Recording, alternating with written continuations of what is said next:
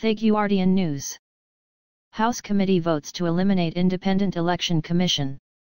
A Republican-led House committee voted on Tuesday to eliminate an independent election commission charged with helping states improve their voting systems as Donald Trump erroneously claims widespread voter fraud cost him the popular vote.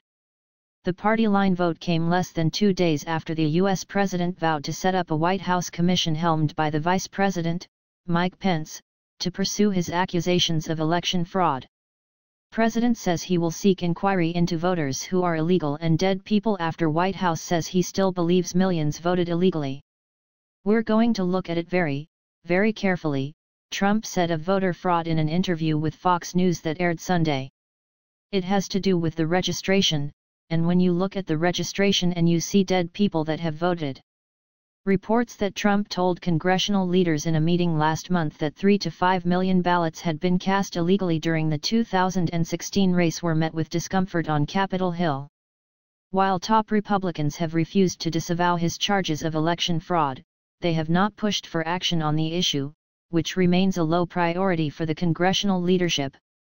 The vote in the House Administration Committee underscored, once again, the political differences between the Republican president and the party's rank and file.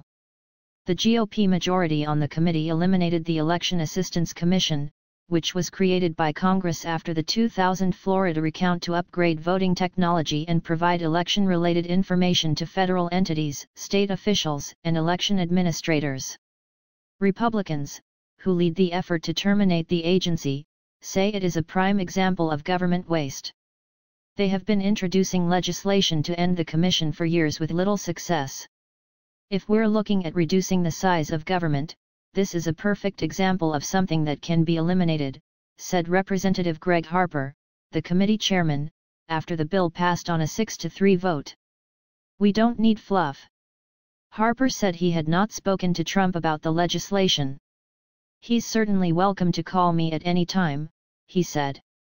The bill was opposed by committee Democrats and voting rights groups, who argued that the federal agency played a vital role in protecting elections from hacking and other types of interference.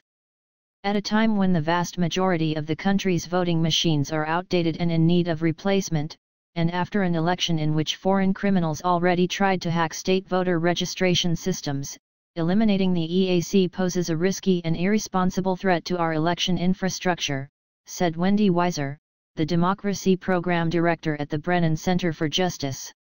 Follow daily updates on the 45th President of the United States as we track Trump one day at a time. Congress allotted nearly $3.3 billion to states and territories to support upgrading voting systems, and much of that money was placed into bank accounts where it gained interest. As of October 2015, the most recent date available, nearly $376 million remained unspent in dozens of states across the country. As of today, the Commission's independent Inspector General has not released audit reports for 9 of a total of 55 states and territories, according to the EAC. "Each day we hear from state and local election officials who need our help to navigate the challenges they face," said the EAC chair, Thomas Hicks, in a statement.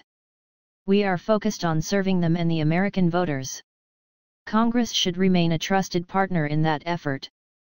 The committee also voted to terminate the public financing system, which provides major party presidential nominees with a lump sum grant of roughly $94.14 million in the general election. But a candidate who accepts the grant may not raise any additional funds and is severely limited in how much of his own money he can give or lend to his campaign. Barack Obama in effect ended the practice of candidates taking general election public financing in 2008, when he chose not to accept it. His Republican rival, John McCain, took the grant that year and was swamped by the Obama campaign's spending. Neither Hillary Clinton nor Trump accepted public financing last year. Money for the public financing of campaigns is collected through voluntary $3 checkoffs on taxpayers' returns. The checkoffs do not affect how much money a taxpayer owes. The legislation would devote $63 million of the available funds to pediatric cancer research. The remainder would be returned to the Treasury for deficit reduction. It is not clear if the full House will vote on the measures.